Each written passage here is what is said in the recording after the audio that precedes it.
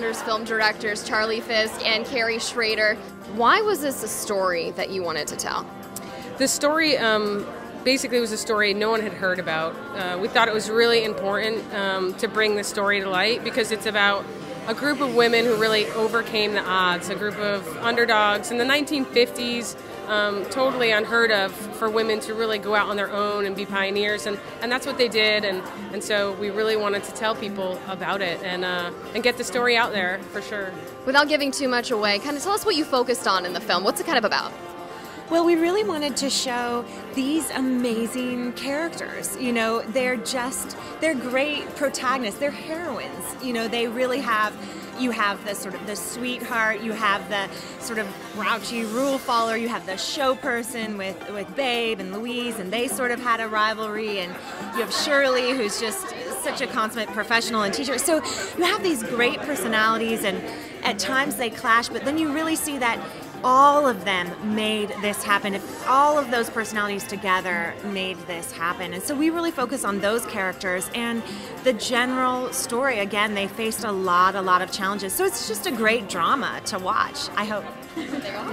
I'm here with founder Marilyn Smith here for the screening tonight of the Founders film. How does it feel to have your story being told tonight? Awesome. I have to thank Kari Webb and Stacey Lewis for their interest in this too, because they wanted it done and they've helped so much. But Charlie and Maggie and all the group, to think that our story is worth documenting for history. People will read about us starting the LPGA 100 years from now. What do you think the rest of your fellow founders would have to say about it if they were with you here tonight? Oh, they would love it, and I'm sure Louise just passed away, and I'm sure she's in heaven, and I'm sure she's going to see the film tonight because she's a big part of it. She had a lot of business sense, and under her leadership as president of the LPGA, she really helped our LPGA become the organization it is today. Stacey Lewis has played a big part in making this Founders film a reality. You actually started a whole program last year with birdies and raising money. Why did you want to get involved and help them with this project? I just thought it was a story that needed to be told, and you know, they're having trouble raising money, and you know, I thought the birdies would be a cool way to raise some awareness, be able to, you know, tweet and talk about it every week, and we ended up raising a pretty good amount of money, so it turned out to be a good deal.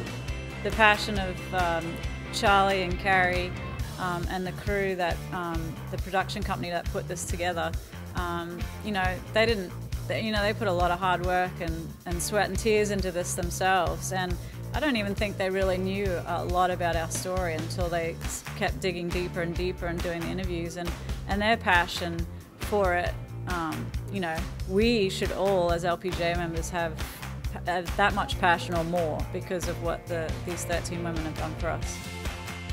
I'm here with PGA of America Secretary Susie Whaley. What was it about this project that the PGA of America believed in?